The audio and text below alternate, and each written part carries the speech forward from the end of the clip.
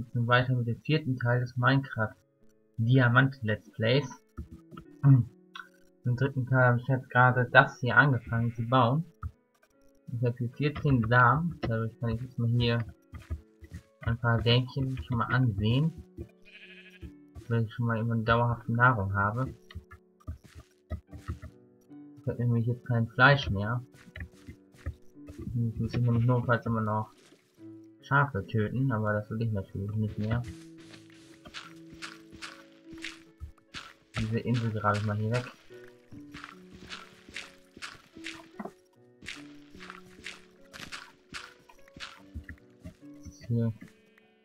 Hier ist noch ein bisschen mehr Sand.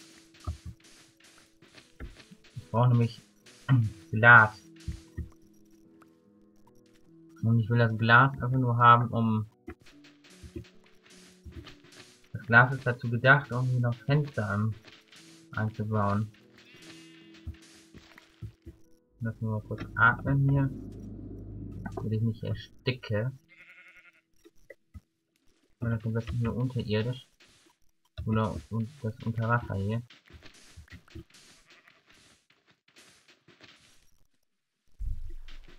Weiter.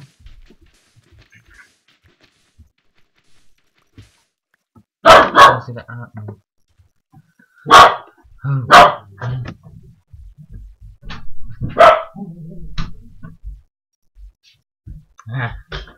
Das ist natürlich gerade wieder, unser Hund muss wieder bellen. Ja. Unsere Gebelle immer wieder. Erstmal rein.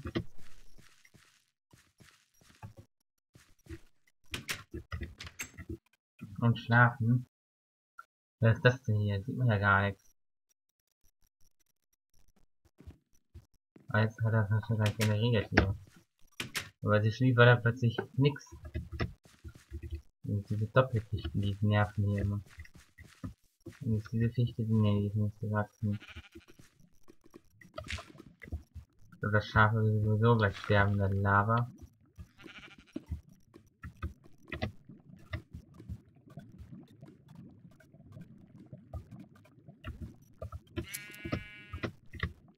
Vielleicht habe ich jetzt die Wolle davon liegen. Aber ich bin jetzt bis hier runtergekommen. Jetzt erstmal noch die Steinspitzhacke aufbrauchen.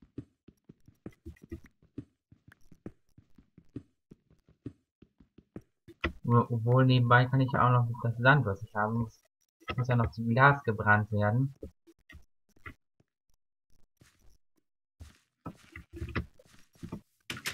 Deswegen kann ich erstmal hier den Ofen hier ein bisschen befeuern hier. 53 Sand. 11 Fackeln habe ich ja immerhin noch. Jetzt erstmal hier weiter graben, weil jetzt läuft das nämlich mit dem Sand zu Glas machen. Und ich grabe jetzt hier extra 3 Blöcke weit aus, damit ich nämlich hier später an beiden Seiten Schienen legen kann. Jetzt ist hier noch mehr Eisen und Diamant. Eigentlich werde ich jetzt den Fokus eher weniger auf Diamant haben, sondern eher auf zum Boden kommen und Redstone und sowas. Weil das nämlich nicht häufig vorkommt in der Welt. Nur die Diamanten habe ich ja höher gestellt. Alles andere ist ja normal geblieben.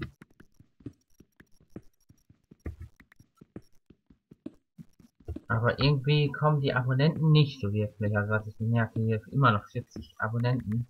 Für tut sich seit so einer Woche so gut wie gar nichts. Wäre natürlich schön, wenn ich wieder ein paar Abonnenten bekomme. Ich habe ja schon über 330 Videos, also das ist schon sehr viel. Und dann nur 40 Abonnenten. Hat jemand gesagt, das sind sau viele Videos und nur 40 Abonnenten. Und deswegen, und er hat mir vorgeschlagen, Thumbnails zu verwenden, aber ich weiß nicht genau, wie man die erstellt. Solche Thumbnails, wie erstellt man die? Dann muss ich mal gucken, wie ich dann, vielleicht gucken dann die benutzerdefinierte Thumbnails, wenn ich die dann verwende. Vielleicht bringt das was, vielleicht kommt dann die Aufrufe und Abonnenten. Und jetzt baue ich den Stein ab und da taucht wieder Kohle auf. Aber Kohle kann ich ja sowieso unendlich herstellen. Hauptsache ist erstmal, dass ich Eisen bekomme, damit ich Schienen legen kann. Und jetzt sind dann noch Diamanten wieder am Weg. Dann streife ich nur eigentlich dieses eine Diamantvorkommen. Dann muss ich ein paar Diamanten davon abgraben. Aber hier sind die Diamanten nicht wertvoll. Also was hier am wertvollsten ist, ist glaube ich Gold. Aber ich habe noch ein anderes Let's Play, wo ich die Goldvorkommen am höchsten gestellt habe. Dass ich da sehr häufig auf Goldvorkommen treffe. Und bei anderen Let's Plays habe ich alle Erze maximal gestellt. Und so bei einen sind die komplett durchgemixt. Und bei anderen sind die angeordnet. Also mein angeordnet ist, also das Minecraft Let's Play Customize 2. Und das erste Customize ist das mit dem durcheinander gemixten. Im dritten Customize habe ich die Diamanten höher gestellt, in Gold und Eisen. Dafür habe ich die Kohle runtergestellt, und dass sie nicht direkt unter der Oberfläche oder direkt an der Oberfläche vorkommt. Dass man dadurch ein bisschen tiefer graben muss. Und dadurch es schwerer hat, den Beginn zu meistern. Muss ich jetzt mal eine Diamantspitzhacke machen. Habe mir 19 Diamanten geholt. Könnte da natürlich das ganze Diamantvorkommen noch ausgraben. Das werde ich ein bisschen später aufheben. Falls ich mal so ein Diamantblockhaus bauen will. Das natürlich unzählige Diamanten verschlingen würde. Und gleich 2 Seeds bekommen, die kann ich natürlich hier auch pflanzen. Die auch mal wachsen, und wenn ich genug Nahrung zur Verfügung habe. Da läuft noch das Schaf herum. Wie weit ist denn jetzt hier nun das Glas?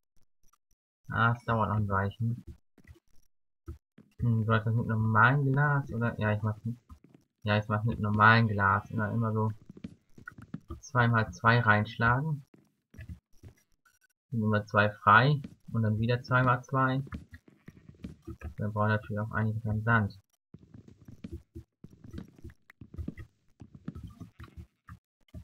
Und hier auch. Deswegen habe ich das Haus auch mit 12x12 symmetrisch gemacht. Da muss ich natürlich noch die Blöcke weggraben hier. Wie man hier sieht. Muss ich in den nächsten Parts dann hier die Blöcke weggraben. Dass dann eine flache Fläche entsteht. So kommt erstmal genug Tageslicht rein.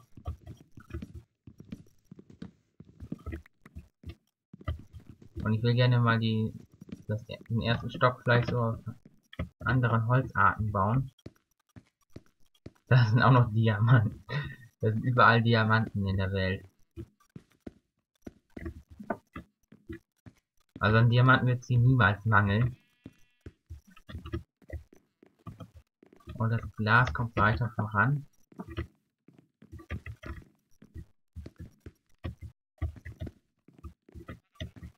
So, dann ist ein relativ großes Haus nahe am Spawn. Also gespawnt, glaube ich, bin ich irgendwo hier. Und hier habe ich auch ein paar Bäume hingestellt, um die zu züchten. Die ich jetzt direkt schon mal wieder abschlagen kann. Den untersten Block lasse ich immer erst da. Weil ich ja nicht so viel hochbauen muss.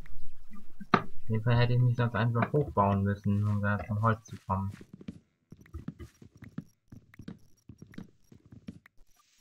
Ne, hier muss ich mich zum Glück nicht hochbauen. Hier brauchen wir auch gar nicht hochbauen. Und hier wahrscheinlich auch nicht. Die ganzen Fichten, die hier stehen, alle abholzen, bevor nämlich wieder Wald abbrennt, und da ist sonst mein Haus in Gefahr stände. Durch die Lavasee hier vorn. Einfach mal hier, dass ein Baum wächst und der direkt wieder abfackelt. Und hier ist nur Holz. Keine Blätter, das Holz ist übrig geblieben. Das heißt bestimmt wieder beim 64 Stack oder noch 2. Ich habe also Unmengen Holz zur Verfügung hier. Also Holz habe ich massig. Also ganz schön viel Holz zur Verfügung. Und mit der Schere können wir es auch abschlagen hier. Die Blätter. Nicht das Fichtenholz, sondern die Axt. Jetzt habe ich nämlich auch Fichtennadeln. Die heißen nicht Blätter, sondern Nadeln. Hier nochmal ein paar dieser Fahnen, oder wie heißen die Dinger? Ein Farn ist das, ja. Die kann man... Die sind dazu da, um Seeds herauszubekommen. Die Seeds hier, die habe ich hier jetzt. Pilze sind ja auch ordentlich. Also braune Pilze habe ich bestimmt auch schon wieder ordentlich. Ich habe wieder 12 Stück. Hier springt auch wieder ordentlich Setzlinge heraus. Ich glaube, ich werde das Haus dann hier erweitern. Hier nebenbei hier noch ein zweites Haus hier hinbauen. Und das hier als Haupthaus und hier noch ein kleines zweites Nebenhaus mit Glasdurchgang. So wäre mein Plan. Hier Glasdurchgang und hier diese Erde rausmachen, um dafür Holz reinzusetzen. Ah, das Glas ist auch gleich fertig. 18 Stück habe ich immerhin. Es wird schon wieder dunkel.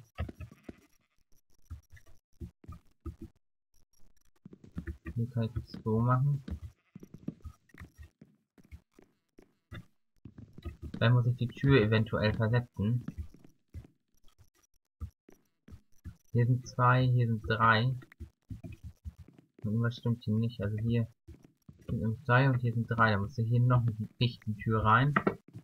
Dann nehme ich noch eine weitere Tür her benutzen. Weil ja 3 Türen gecraftet werden. Eine Doppeltür. Na, die kann ich hier sowieso nicht gebrauchen. Farn brauche ich nicht, bemoosten Kobbel brauche ich nicht, Erde brauche ich nicht. Und das viele Holz brauche ich auch gerade nicht. Das ist eine braune Wolle. Und die 64 Holz brauche ich auch gerade nicht. Nochmal 64. Die brauche ich nicht, Kies brauche ich nicht, Setzlinge brauche ich nicht. Eisenerz kommt jetzt hier rein.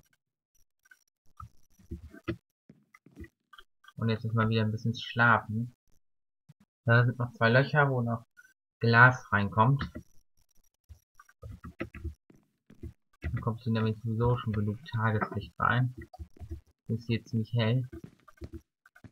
Aber die Fackeln braucht man dann nicht mehr hier. Die stören nämlich sonst. Deswegen kommt die hier weg. Allerdings draußen kommen die an der, so an der Außenfassade kommen die Fackeln so dran. Und ich werde wahrscheinlich innerhalb der nächsten Tage, der Minecraft-Tage, dann das Haus erhöhen. Dann hier die Nachkommensetzlinge absammeln.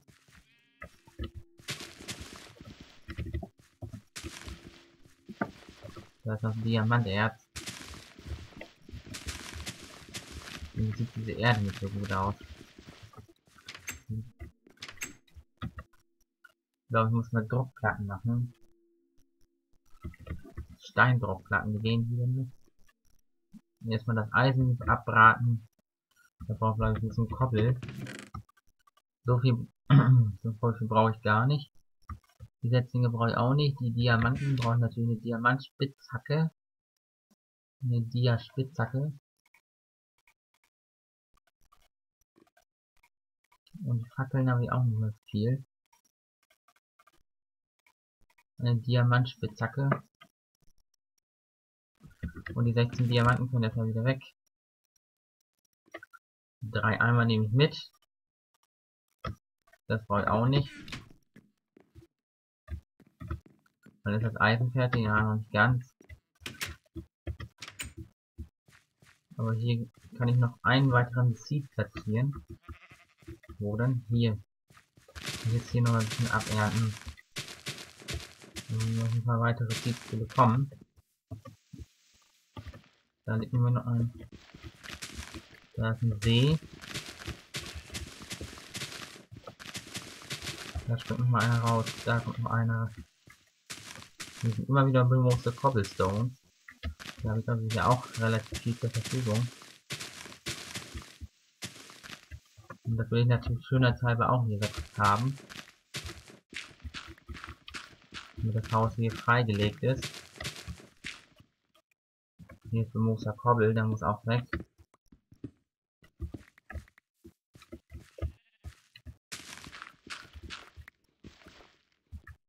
Dann fällt noch hinein, das muss ich jetzt mal wegmachen. Die Axt brauche ich ja im Moment nicht.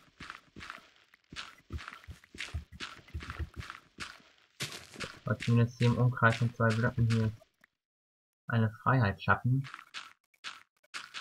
Dass sie zubauen. Da war eine Höhle mit. Ja, da waren ja am letzten Tag hatte ich dann ganz unmengen viele Zombies gehabt. Also da waren so 20, 30 Zombies, die da auf einmal auf mich drauf gingen. Und das konnte man kaum aufhalten. Obwohl es tagsüber war und ich hatte ein Schwert. Ich glaube, hier könnte ich dann auch ein paar Farmen hinstellen.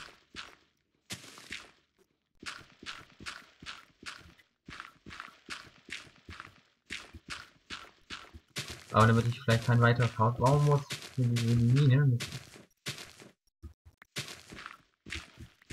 Hier würde ich nochmal Holz platzieren. So ein bisschen Holz rein. Aber jetzt geht der Hunger auch deutlich zurück. Deswegen fange ich jetzt schon an, wieder versuchen zu farmen. Weil der Hunger jetzt noch auf 5 Wertpunkte liegt.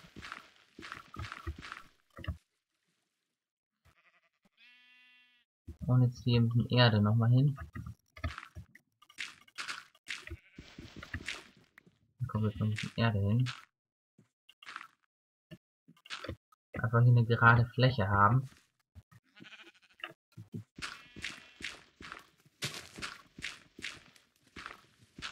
Also so einen Berg hier weggraben hier. Da komme ich nicht ran.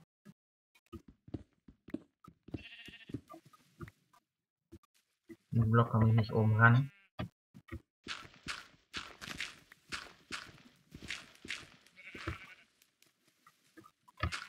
Hier den Boden erweitern. Den See hier zubauen. Da ist auch Diamanterz. Aber wie gesagt, die Priorität liegt im Moment nicht auf Diamanterz abgraben. Kann ich vielleicht später mal machen. Wenn ich mal wirklich ein Diamanthaus bauen will. Oder irgendwas mit Diamantblöcken umhüllen will. Jetzt hier noch diesen Baum abernten. Aber noch die Axt hier. Also ich meine hier den Durability, der muss man einfach F3 und H drücken, um das hinzubekommen.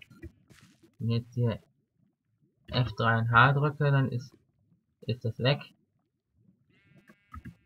Wenn ich jetzt nochmal F3 und H drücke, dann ist der Wert wieder da, der Durability-Wert. So kriegt man den dann angezeigt. Durability, dann weiß man noch, wie viele Blöcke man damit abbauen kann. Den Durability-Wert plus 1 muss man dabei rechnen. Weil wenn der Wert von 1 auf 0 geht, dann ist das Werkzeug noch nicht weg, aber man kann von 1 auf 0, also wenn der Wert auf 0 gesunken ist und man baut dann einen ab, dann ist die Spitzhacke weg. Ich glaube, ich muss erstmal hier so weit. Und hier nochmal einen Block weiter. So ist das Haus erstmal freigelegt. Und Diamanterz. Das lassen wir natürlich mal da. Jetzt habe ich noch 4 Hungerspunkte. Das Schaf läuft gerade drüber.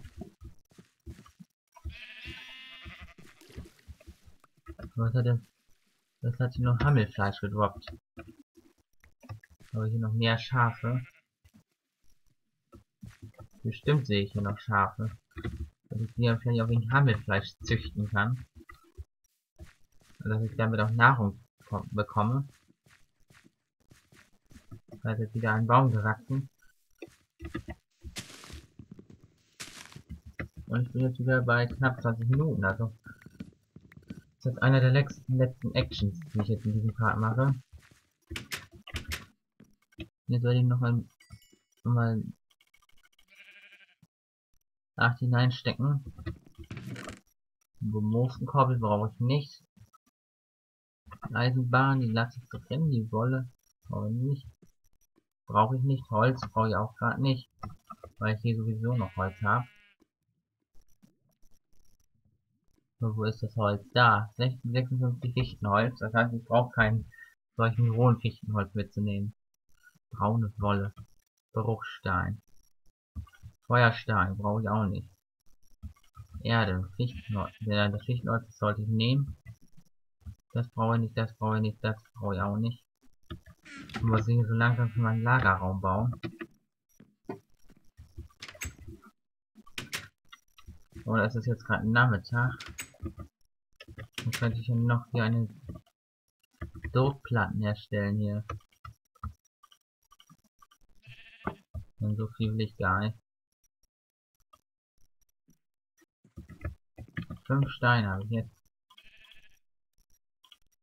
Ich brauche glaube ich 2 Steindruckplatten. Jetzt ziehe ich mal hier auf der Außenseite hin. Jetzt mit der Erde. Ich glaube, diesen Mineneingang, den will ich hier unterirdisch behalten. Ich hier im Keller, dann hier so einen kleinen Raum graben und dann könnt ihr jetzt nämlich hier wieder zubauen.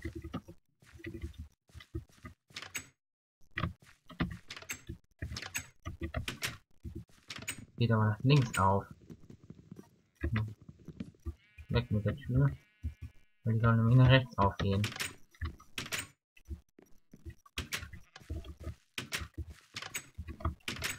Oder ich kann es auf beiden Seiten machen. Kann es aber auch. Kann man die mit Spitzhacken auch wiederum abbauen. Ganz schnell. Oder ich möchte die eigentlich lieber aus Holz bauen. Ah, ich muss ja erstmal so einen Lagerraum bauen. Und wo könnte ich denn hier ein Treppenhaus machen? Dass der hoch kann. Ja, ich warte noch mal kurz auf die Nacht. Dann werde ich den Part beenden.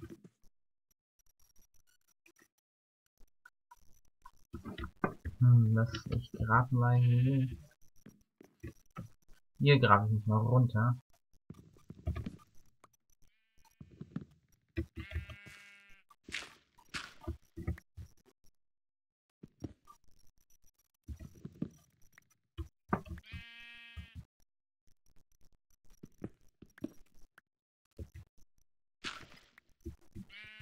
Hier lasse ich es mal. Und ich grabe mal hier einen 3 Blöcke hohen Raum frei hier.